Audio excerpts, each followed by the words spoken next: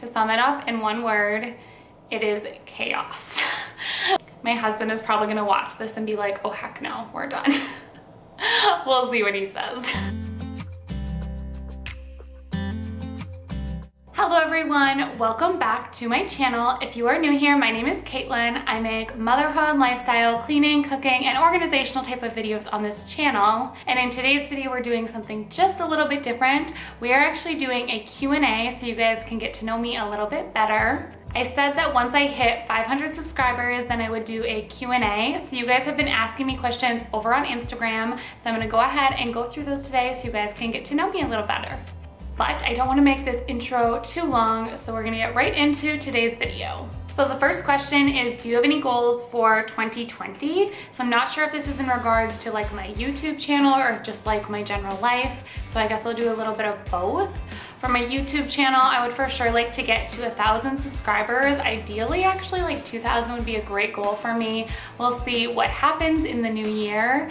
I'm super excited with where my channel is headed, and it has been so fun for me to get to know so many other mamas and just other women. So I'm really hoping things work out and that I'm able to get to that goal. And then as far as like my personal goals, of course, it's gonna be a weight loss goal because doesn't everyone say that?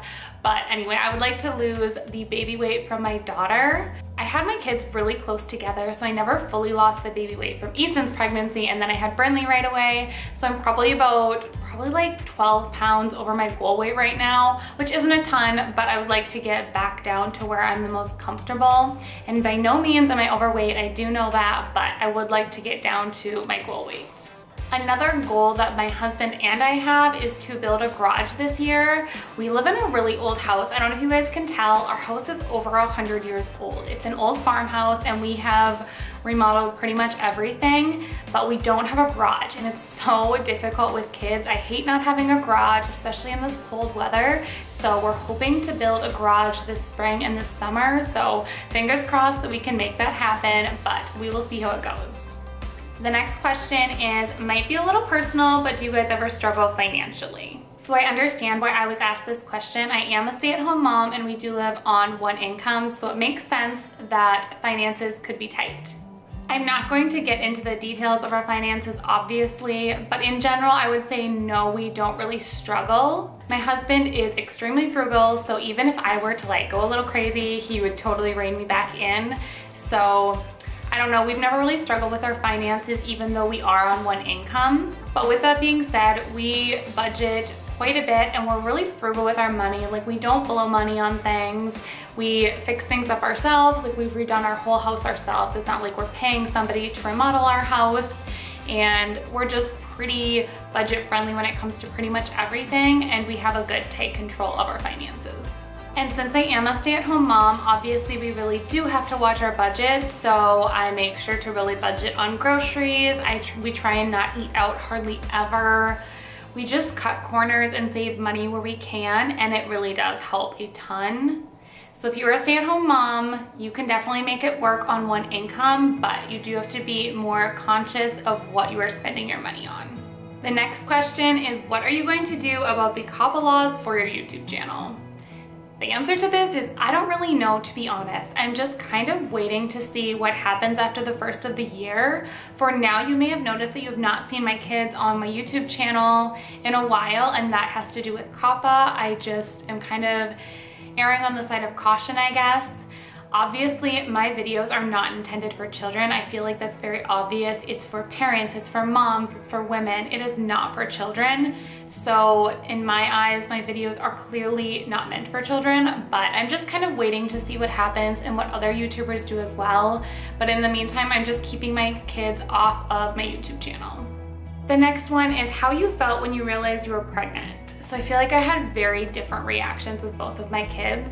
So with my son Easton, we had been trying for 3 months to get pregnant with him, and I was so excited, like over the moon excited. But I didn't believe it, and then I was terrified, like absolutely terrified that I would have a miscarriage. I don't know why, I just tend to be a worrier, but I was so scared. And I don't think we told anyone I think I told my sister a couple weeks after I found out, and then I told the rest of my family a few weeks after that. But I was just so excited and so shocked that it finally happened. It had only been 3 months since we had started trying, but it seriously felt like forever. So I was just so grateful that it happened. For those of you that might not know, my husband actually has Crohn's disease, which does not directly affect your fertility, but it can just affect your overall health in general. So I was always a little bit nervous about that it might be hard for us to have kids, but clearly that has not been an issue up to this point, so I'm really thankful for that. And when I found out I was pregnant with Brinley, I was only 6 months postpartum with Easton. I think most people assumed that it was an unplanned pregnancy. It definitely was not. We planned to have Brinley. We really wanted our kids close together. I feel like I was super excited for her pregnancy and for her birth, but I was really scared to have 2 kids that close together, and I was also scared to lose my milk supply because I was still breastfeeding my son.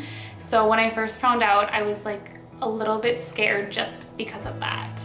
The next one is, how is life with 2 under 2? To sum it up in one word, it is chaos. Like, I don't know. I always wanted our kids close together, and so did my husband, but honestly, I don't think I anticipated how hard it would actually be, because it's like having 2 babies. Neither of them are independent at all.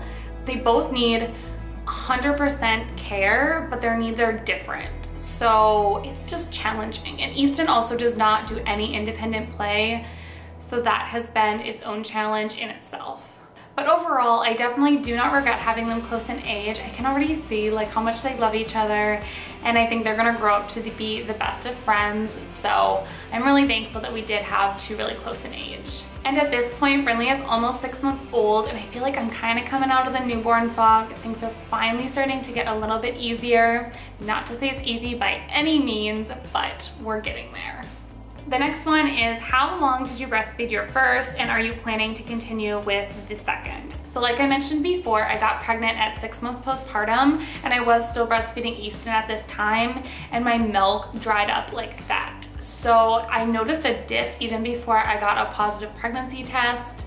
And then shortly after that, I had to start supplementing with milk from my freezer stash.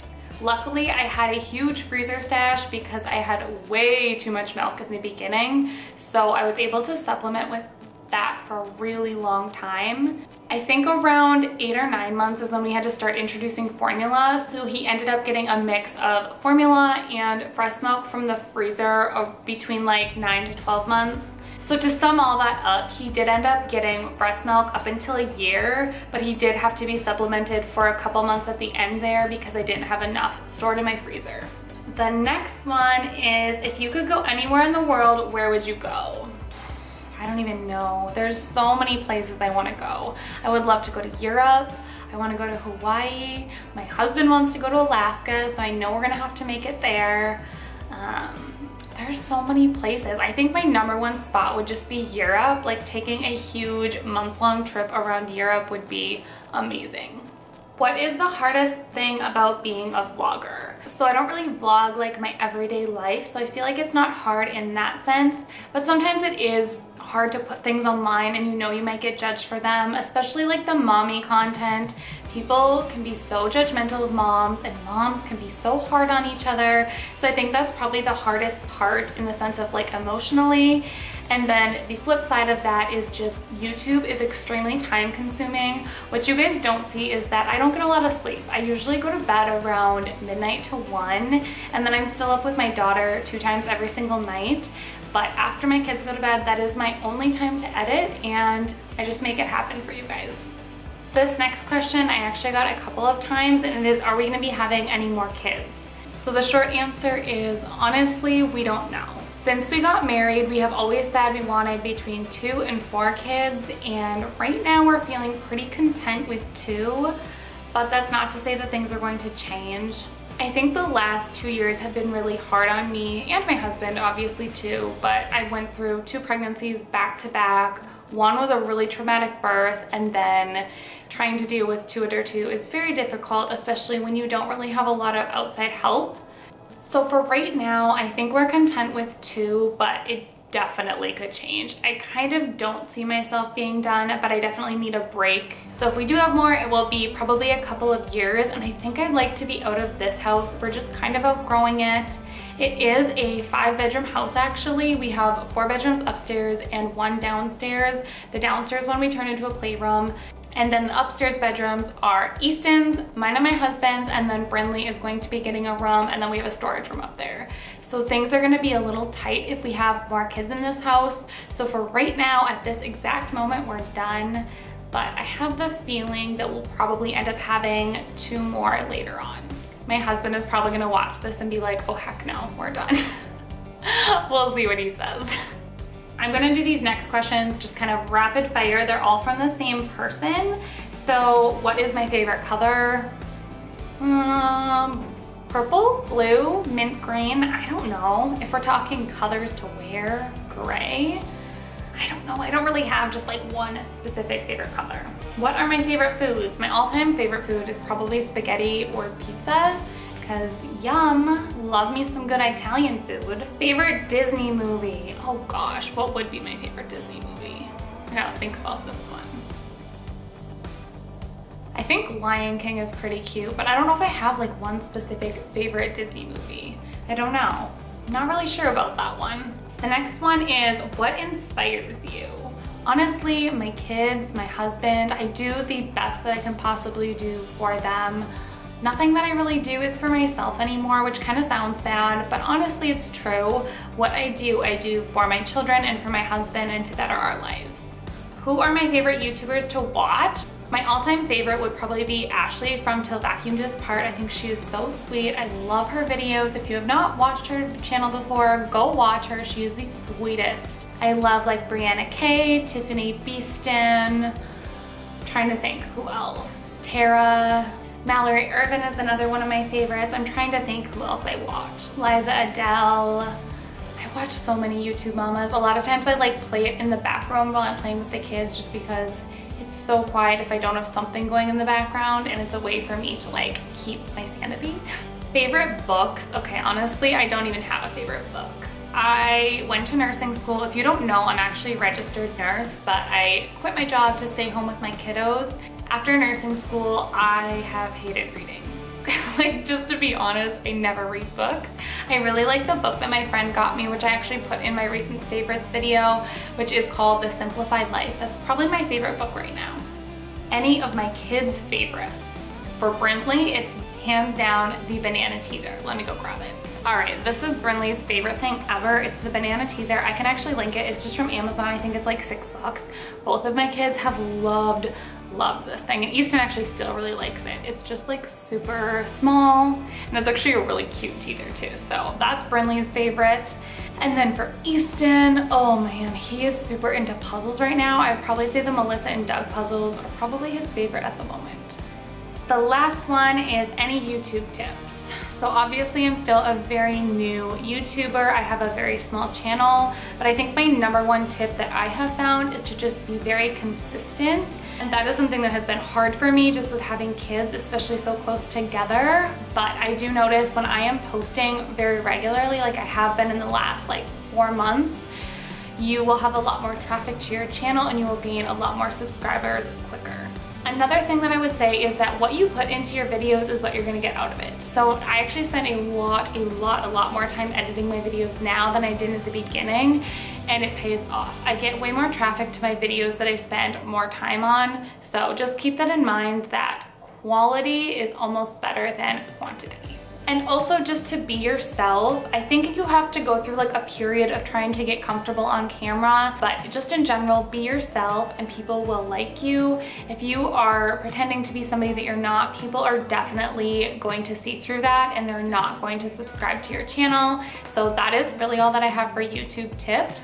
But that is it for this video. I hope you guys enjoyed it and that you got to know me a little bit better. If you have not subscribed yet, I would love to have you join my YouTube family. So hit that subscribe button, give this video a thumbs up, and I will see you guys in my next video. Bye.